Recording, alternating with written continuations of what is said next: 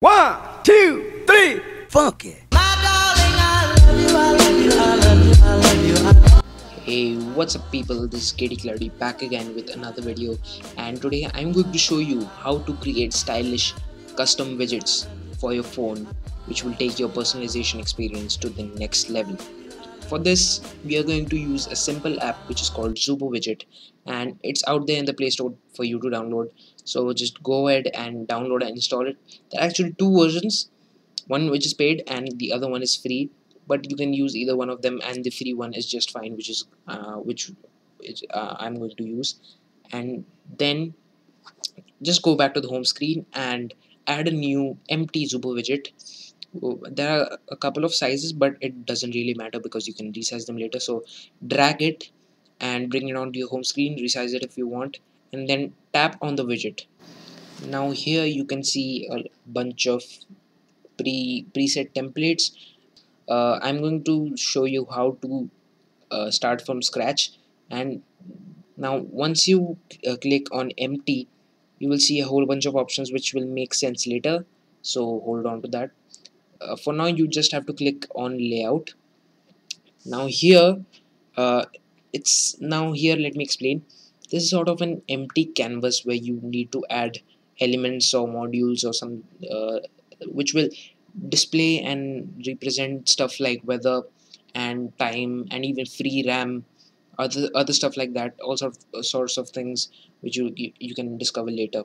So for now you need to uh, click on this plus button, add button, which is on the top, and here you find a bunch of modules.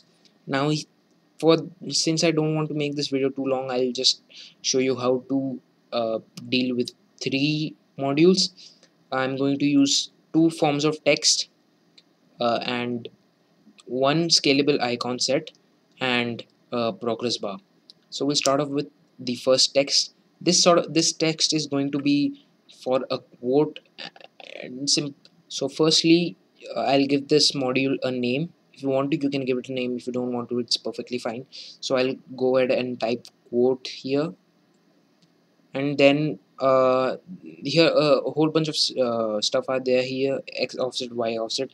We'll look onto this just in a minute, but firstly let's edit the text.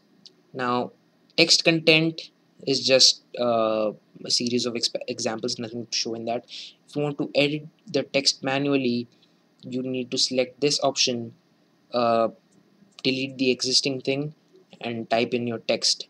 Here I'll just type some random get stuff done and a full stop at the end. Now once I'm done, I'd like to change the font a bit. Let's make it a cooler. So let's go ahead and select Cool Vetica. Yeah, that looks fine. And this is too small actually. So for resizing, you need to just tap these arrow keys a bunch under font size, and you need to tap this thing a bunch until you get your perfect size according to your preference. Once you are done, we need to position this widget because this looks out of place, of course. Now here the things x offset and y offset. The main thing about Zooper Widget is that it's not that user friendly. You can't drag things around, and so you need to manually do it by providing coordinates.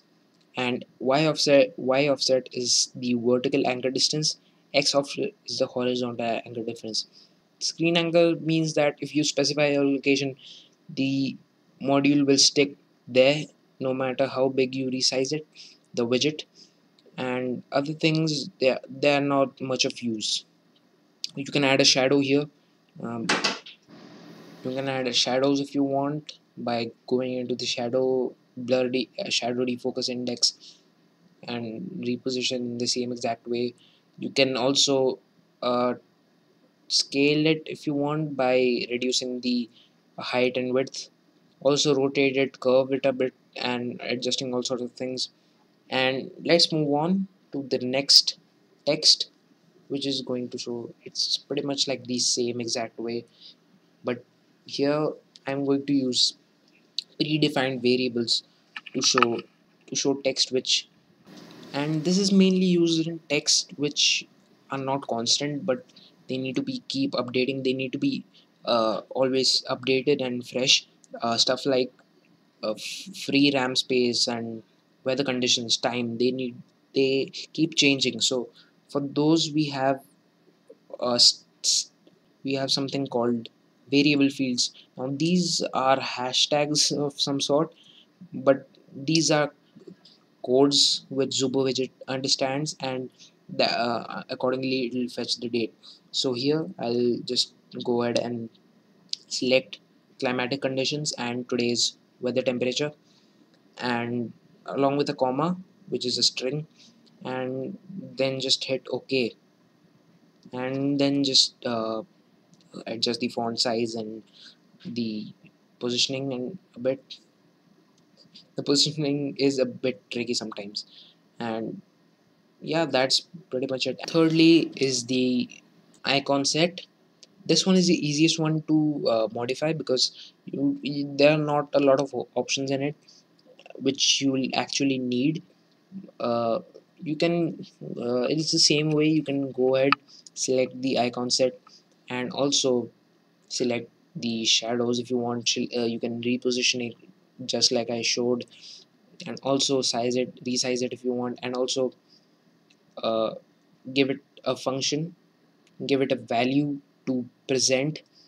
And then lastly, I'll show the progress bar. Now the progress bar in default can only show the battery and also the hours passed in the day. The battery one seems to be more useful, and it's just same and easy like the other modules. And then you can just adjust the width, the color, the value, the same way as I did it. And once you're done with everything, come back to this again, widget settings. You the only useful option here is the widget background. You need to drag the slider to the extreme right, which will make the background completely transparent, which I like. And sometimes it goes unnoticed, but whatever. The rest of the features, I don't think you'll need it. I didn't need them, and these are sort of confusing stuff. And this one, widget on tap action, is not available in the free. You can also change stuff like location and widget on tap action, which is actually a paid feature. And this is the final result. Looks pretty good, huh? You can be more creative than me to get more results like better than this, and also pull off some creative new designs. You can also use the existing preset templates and modify to suit your own liking and needs. And that's pretty much it.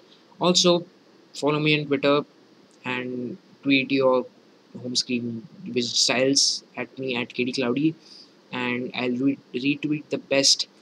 Thanks for watching. Hope this video helped. Like this video if you liked it, dislike it, share it with your friends, subscribe if you want to see more, and I'll catch you guys in the next one. Cheers.